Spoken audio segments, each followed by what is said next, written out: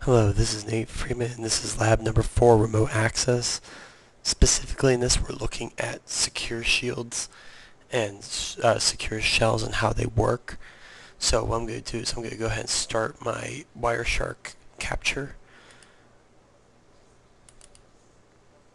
While that's working, we are going to connect to our SSH using PuTTY. I've already preloaded my shell in, so I'm going to log in as myself.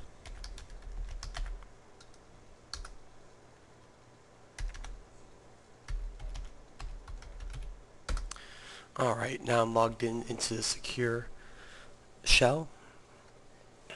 What I'm going to do is I'm going to go to my next directory.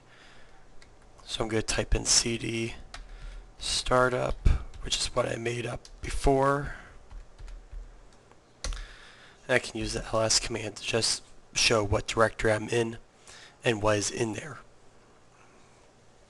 Now, in order to create a new document, or new text document, I can put in touch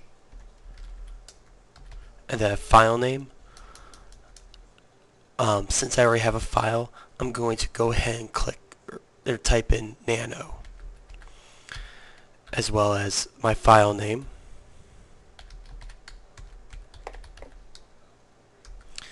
And right here is the editor.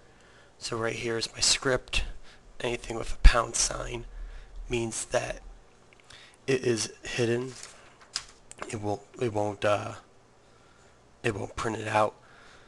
The strings are variables that allow it to print, and then the echoes also allow it to be shown on a different screen. To exit this, I'm going to do Control Exit, and it brings me back to my shell. In order to see the stuff within the shell, or within the program, we do cat .bash _ login, and that shows all of the information that's in that file. Now, if I look at the directory, it's not there.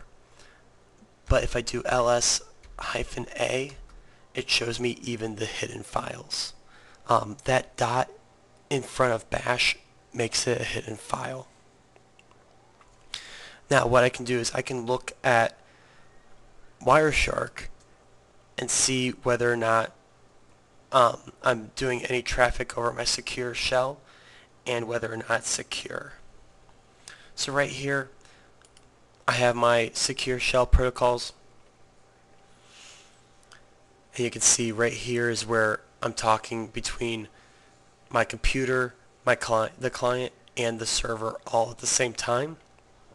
And you can see that they are encrypted packets, and you can see each time I accessed it, it's under the SSH protocol.